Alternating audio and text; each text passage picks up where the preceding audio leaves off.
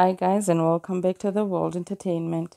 In the past, Kanye West will go on social media rants and not face any consequences other than being blocked by the people he is bullying or being banned for a couple of weeks on Instagram or Twitter.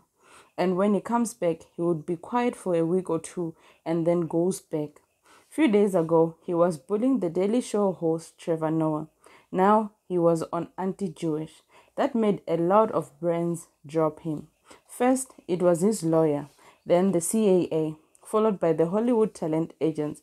Then Balenciaga cut its ties with him. Then Ann Wintour, Instagram and Twitter banned his account. When we thought it was over, Adidas released a statement dropping him as well. At least this time around, there are consequences to his actions. Now we wait and see who drops him next. The thing about it, me and Adidas, is like, I could literally say anti-Semitic shit and they can't drop me. I could say anti-Semitic things and Adidas can't drop me. Now what? Now. Until next time, peace. Closed doors, I'm a fool for your love.